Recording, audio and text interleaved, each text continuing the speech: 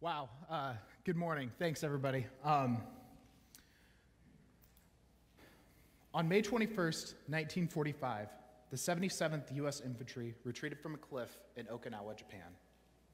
After taking massive casualties, about 100 men and a unit of 155, commanders decided to cut their losses and make a costly retreat. That night, though, something incredible happened. One man, alone, ran into the thick of battle. This one man brought back nearly 75 of those injured Americans and lowered them down the cliff to safety. You see, Desmond Doss was a person just like you or I, but he was willing to make tough choices. Doss was a conscientious objector, so he went into the whole war without a weapon, but he wasn't unarmed. He's quoted to have prayed out loud, "Lord, please let me get one more," after lowering each and every man to safety. You see, sometimes our lives feel like battlegrounds, just like that one. On one hand, we have the devil tempting us to sin. On the other, the world glorifies sin and idolatry and throws it in our faces. And to top it all off, our flesh wants to sin. But let's see what the Bible has to say about this. Turn with me to 2 Kings 18.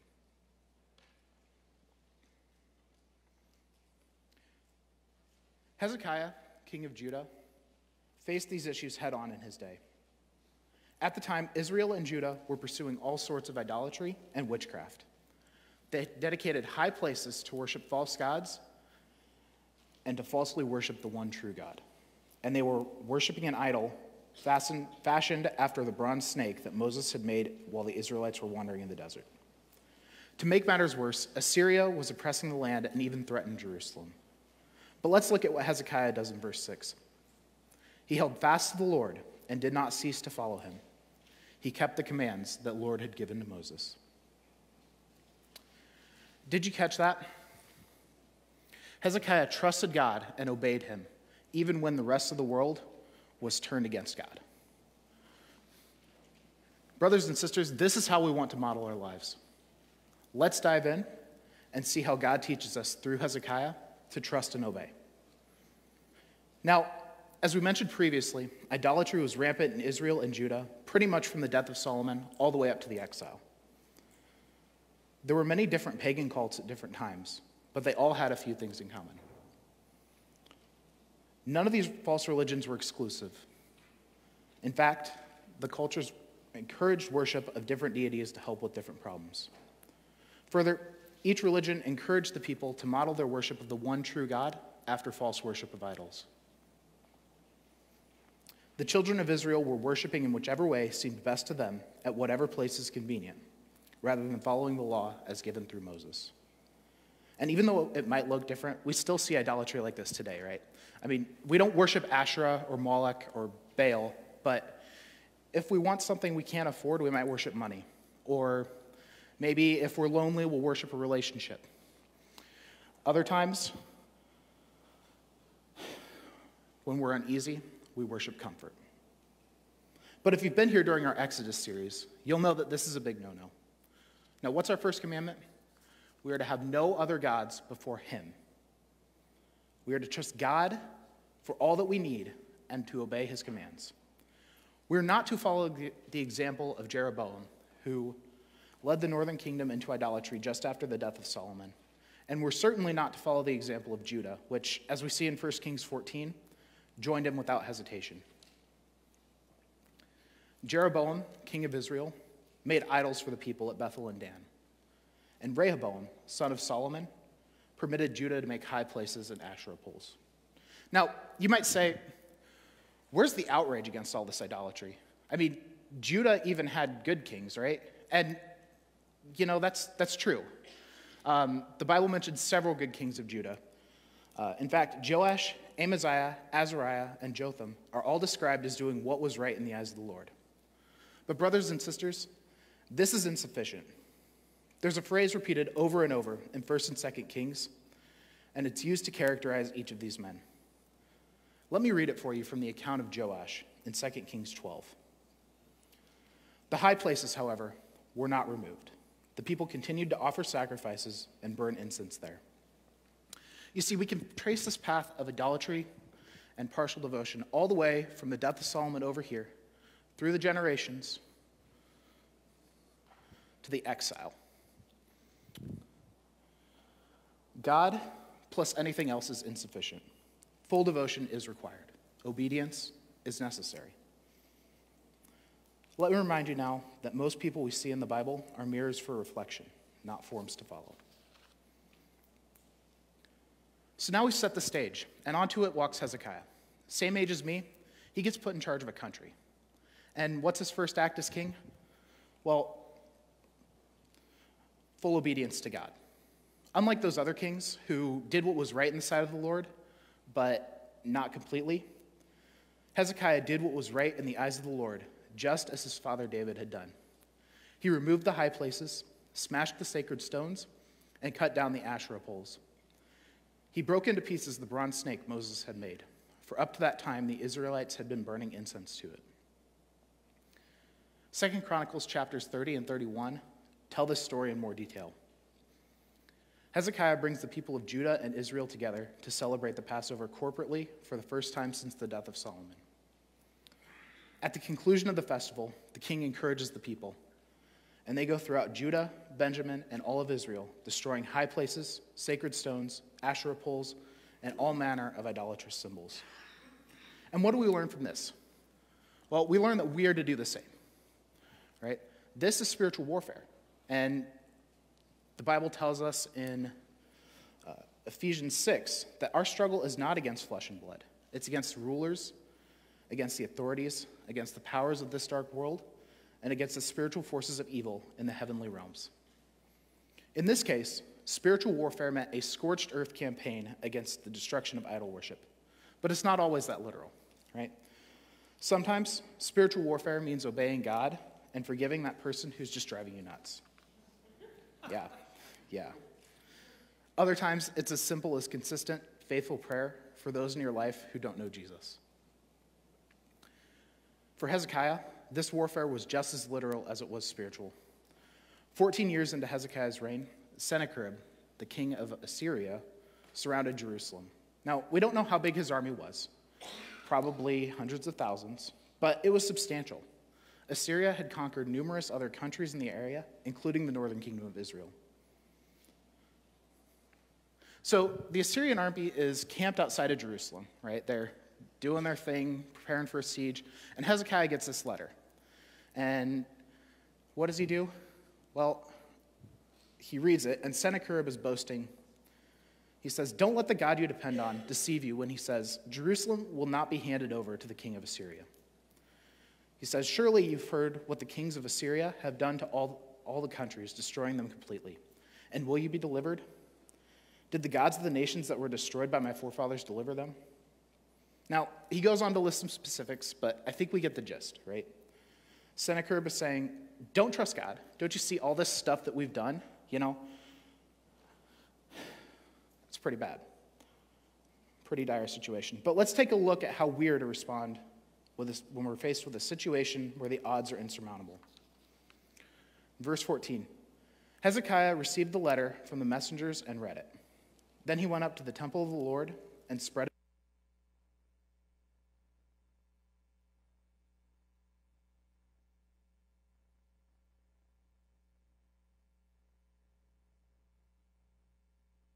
stuff and go hire the fanciest lawyers to go beat this guy in court.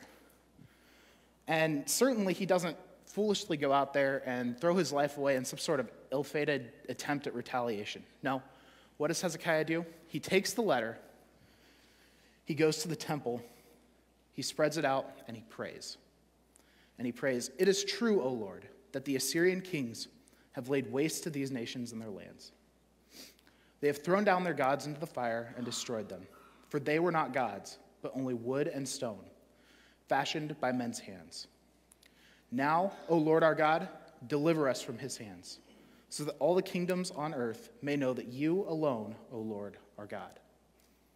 So what happens next? Well, God was faithful to Hezekiah, and God is faithful to us.